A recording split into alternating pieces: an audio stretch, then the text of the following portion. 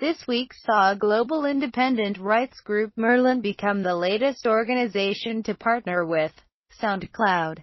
Following previous deals the streaming service had struck with Warner Music Group and the National Music Publishers Association.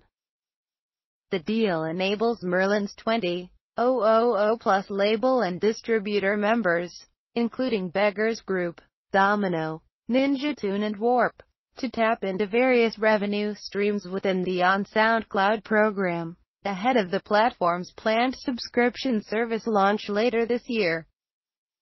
Billboard spoke to Merlin CEO Charles Caldas to discuss the potential benefits to its members, SoundCloud's long-term proposition, as well as some of the wider issues facing the independent sector. Services that construct themselves around the constraints placed upon them by rights holders are bound to fail, states Caldas from Merlin's London office.